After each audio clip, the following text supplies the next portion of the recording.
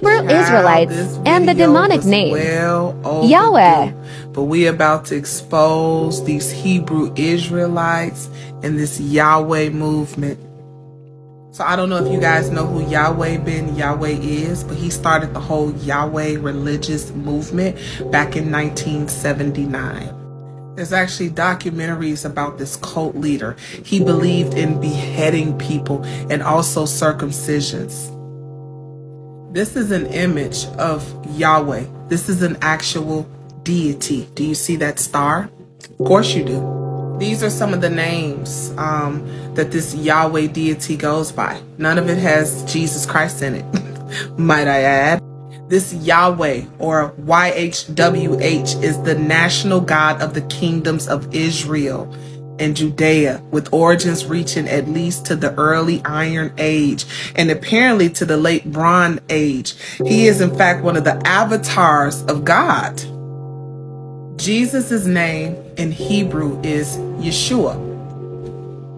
Some people love to tell me that Exodus scripture is actually Yahweh, 3:14. and it's not. Of course, these are two different forms of the same word, but they represent two distinct names.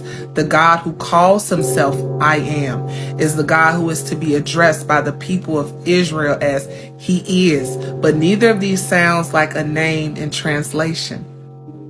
Sorry, so you can't use Exodus as your reference point. Is Yahweh mentioned in the Bible? Although the Bible, and specifically the book of Exodus, which is really not true, presents Yahweh as the God of the Israelites, there are many passages which make clear that this deity was also worshipped by other people, the Canaanites.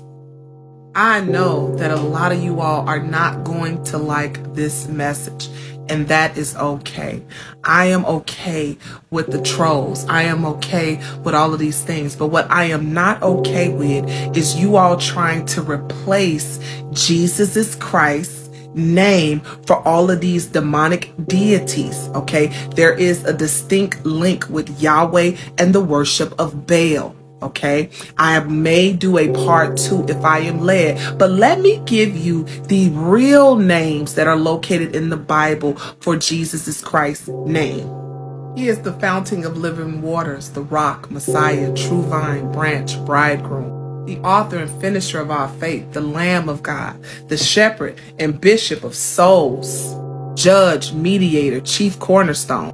Child, I could go on and on. There's over 50 names, but not one name says Yahweh.